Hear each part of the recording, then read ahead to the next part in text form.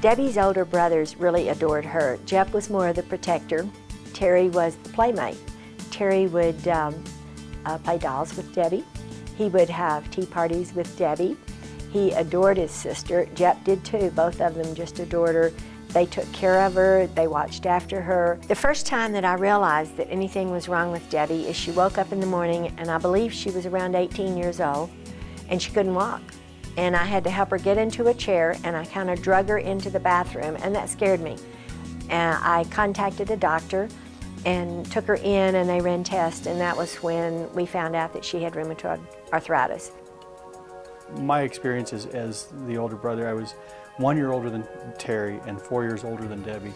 And I had a little bit, I was more athletic, a little bit more responsibility on my shoulders. If things need to be done, it would fall in my place. All of us did work, all of us did our part, but I was a little more capable than the others, so I think that fell on my shoulders. The three of us growing up, while we had a lot of difficult times that we were going through, music was a real highlight of our lives. And we would go to concerts, and they were Christian music concerts. We weren't allowed to go to the secular music. So, but you know what? It was music. It was fun. It was a time to get away. It was clean fun too. And the three of us, we loved it so intently. And sometimes you would get into songs that actually would speak what you're thinking or what you're feeling, and so we'd attach to that. And I remember us driving when we had to either drive to work or drive to school, which was a long distance anyway, listening to the music and just having a ball. We would be laughing to no end and just having a good time at that.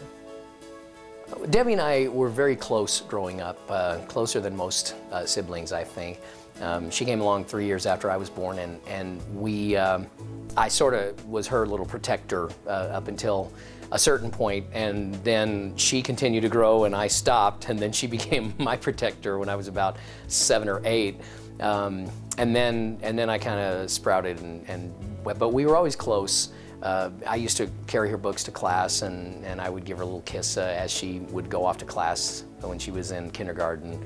And so yeah, we had a very close relationship. When I found out that Debbie was diagnosed when she was 18 years old, she started showing symptoms when she was only 16, and we were a little confused. At first we thought she was just trying to get out of work, because my parents made us work a lot, but then it didn't take long before we realized she's not just, you know, faking this. This is something real. And then of course she was diagnosed with rheumatoid, and the helpless feeling was just terrible. And she began to go to the doctors, and they started to try to put her on things, but it had progressed so much just in the 2 years of not having any treatment that they said that it had already advanced to a point that there was only so much they could do.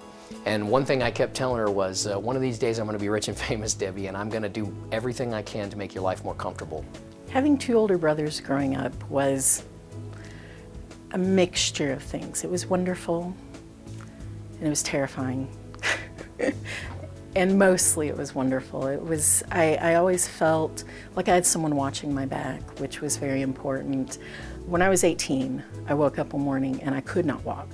And there was no faking it. My ankle was like this big. It was huge, and my foot, I couldn't put any pressure on it. And that's when I was diagnosed with rheumatoid arthritis. Most people, they take for granted waking up in the morning, brushing their teeth, combing their hair, hopping in the shower. For me, I wake up and I go, oh my God, I gotta brush my teeth. You know, it hurts. I get a shower and I'm exhausted. And I'm like, well, I gotta comb my hair, and my hair is freaking curly. And it's hard to comb, but I have to do it. And it's exhausting, and I don't think my family was fully aware of I don't think many people are, of the moment by moment difficulty that this disease brings people.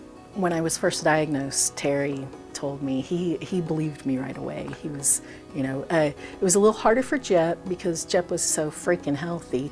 Terry had had bouts with mono, so he kind of knew what it was like to be sick. And he said, Debbie, one day I'm going to be rich and famous, and I'm going to take care of you, and I'm going to pay for all your medicine, and you'll never need for anything. Well, that day came, and I reminded him of that promise. But when he went on America's Got Talent, he told me, he said, if I win this, there was a medicine my doctors wanted to put me on, and it was $20,000 every 6 months. The first installment was $20,000. And my insurance company would not pay for it. It was too new. And so Terry told me, if I win this show, then I'm paying for that medicine. Call your doctor immediately. And the night that Terry won, I went up on stage and he hugged me and he pulled me close and he said, Debbie, call your doctor. We're getting you that medicine. And I did. And I called my doctor and I did the medicine and it didn't work. He wants so bad to heal me and he can't. The fame, the money, this illness has a mind of its own. You see someone that looks healthy, put up a handicap placard and get out of their car. Just because someone looks healthy does not mean that they're not dealing with agony on a daily basis. I think with any illness, anything, especially something that does not show, you feel so alone and so alone. It breaks my heart as a mom that I can't do anything for Deb, that I can't help her, that I can't fix her pain. And the only thing that I can actually do is try to make her life a little bit easier and a little bit better. And if I feel like there's anything that I can do to make it easier for her, I will. My sister is my hero. She's an amazing person. It's amazing that she lives with what she lives with on a daily basis. She makes people smile. If she's going through the hardest day that a person could actually face, she's always up. Even when she's down, she's up. I want people to know what this disease is, what it can do. First of all, to know the symptoms. If you have a family member that may have it, and it can strike at any age. There are young children who have it. I mean, we're talking 2, 3, 4, even younger.